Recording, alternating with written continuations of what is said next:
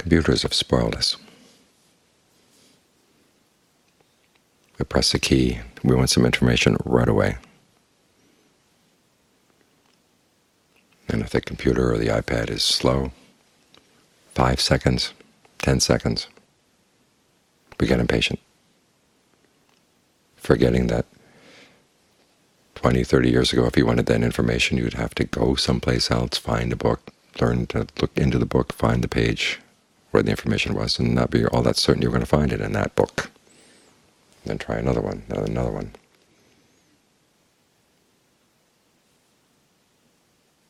So develop an unrealistic idea about the practice as well. We want things to be instant, automatic, right away. We've lost the ability to be patient and to understand what patience means. It doesn't mean just sitting around waiting and tapping your foot, because there's work to be done, but it's long-term work. So patience means the ability to stick with something over the long term. And when things come up that are difficult, you have to learn how not to let the difficulty weigh you down. You're not just sitting there putting up with the pain. You've got to figure out if there's pain here, is an area where there's no pain, is an area that gives me the strength that I can work on to develop resistance to that pain. You change your focus. And sometimes you find that the whole problem was your focus to begin with. Years back when I was just getting started in the meditation, there was a period when I was away from Ajahn Fuang for several months. And as I was meditating, I'd find it was getting harder and harder to breathe.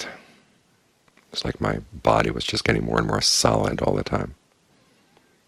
And the effort that went into trying to breathe just seemed more and more futile. I finally had a chance to go see him and told him the problem. He said, "Oh, you're focusing on the earth element.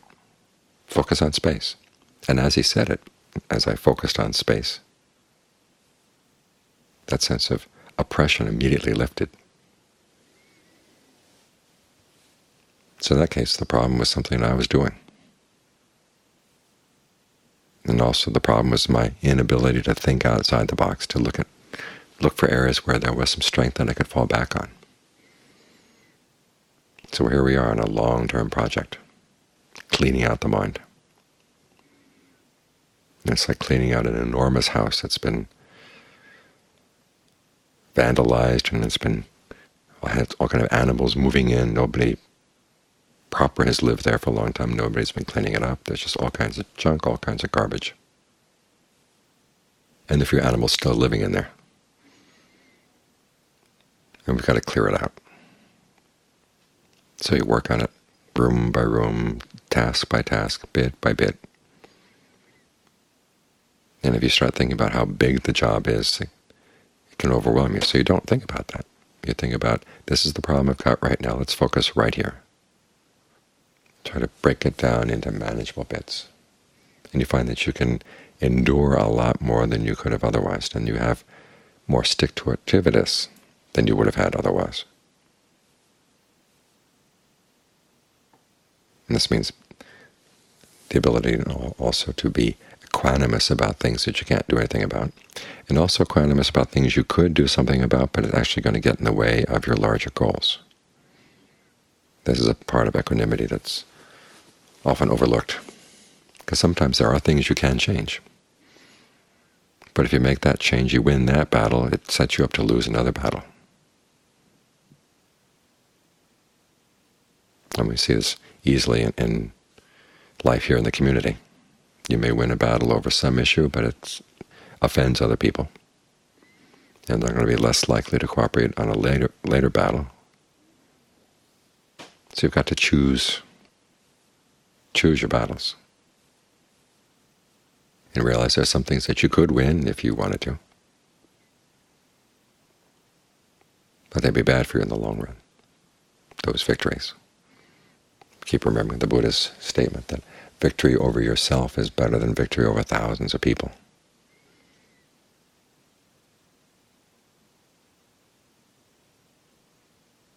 And what are the victories over yourself? Well, one is this tendency you have to keep on creating unnecessary suffering for yourself. For the Buddha, that was the big battle. That's the one worth winning. And you're not going to be the only one who benefits from that, because people who create a lot of suffering for themselves tend to lean a lot on other people. They're constantly coming and saying, help me with this, help me with that, I've got this problem. And so the unnecessary suffering you place on yourself is kind of like a domino effect. It begins to affect other people as well.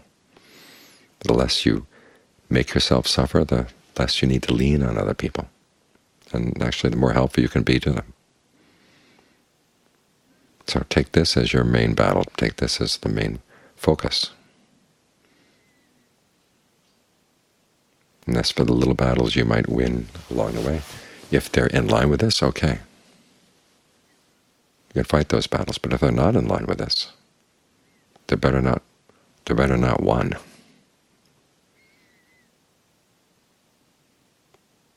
So patience and equanimity, of course, require discernment to figure out what has to be put up with, what doesn't have to be put up with. As the Buddha says, there's certain things that you should endure and other things you shouldn't endure at all. You should learn how to endure hurtful words from other people, painful feelings,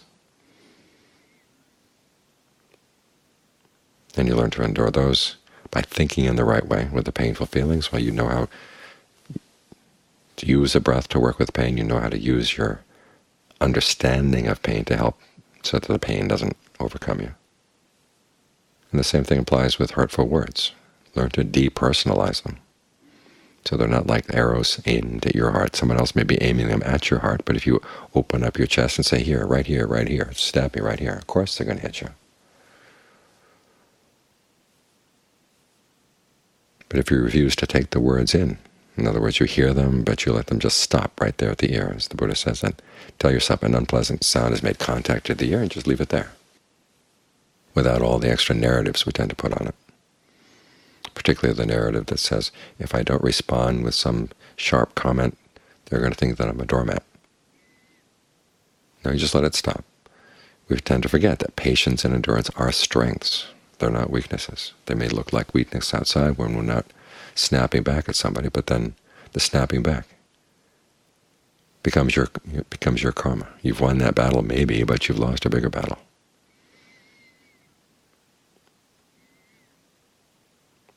So those are the kinds of things you should endure. Things you shouldn't endure, when thoughts of ill will, thoughts of sensuality, thoughts of harmfulness arise in the mind. You don't let them stay. You don't let them take over. I mean, it's natural that they will come, but you don't have to continue with them. In John Lee's image, you don't have to continue weaving that thought, let its frayed ends dangle in the wind. But just leave it, leave it, leave it. Don't let it take hold in the mind. So you need the kind of discernment to figure out what needs to be endured, what doesn't need to be endured, what needs to be changed, what can't be changed, what could be changed, but it's better off not getting involved. That kind of discernment takes time. One of the reasons why the practice takes time. After all, the deathless is always there, but our ability to detect it requires that our discernment gets sharper and sharper, and discernment doesn't grow in leaps and bounds. It gets sharpened each time you use it, a bit by bit by bit. And with that gradual process, it finally breaks through. The Buddha's images of the continental shelf off of India is a gradual slope and then a sudden drop. The gradual slope is the refinement of your discernment. As you get more and more clear about what you're doing and the results of what you're doing in your practice of virtue or concentration, then when things to come together, then there's a sharp drop. It's a quantum leap, something very different from anything that went before. But for that balance to come together and for that sharpness of discernment to be there requires long-term practice. So understand patience and endurance and equanimity as strengths.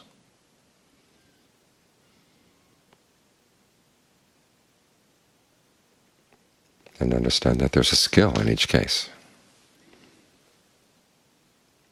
When things are tough, where do you find the parts of your mind, where do you find the way of thinking that can make it not so tough, that can give you some support, so you're not in totally one-on-one with nothing but pain, one-on-one with nothing but disappointment, whatever. Every time there's a problem, ask yourself, okay, where's the countervailing force inside the mind? Where's the home where you can retreat to? A sense of a center that's yours. Sometimes it may not be in the body. If you can't find any place in the body, we'll think of the area immediately around the body. Space can't be squeezed. Space can't be turned into pain.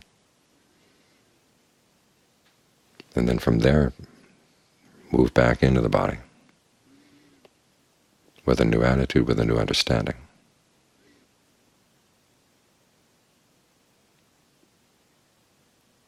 So bring some discernment to your equanimity. Bring some of your discernment to the choice of battles you're going to take. Bring some discernment to your patience.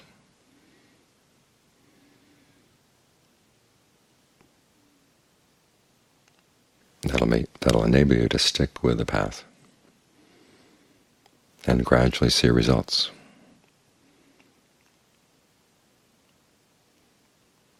And see those gradually appearing results not as a sign of failure, but actually as a sign of success.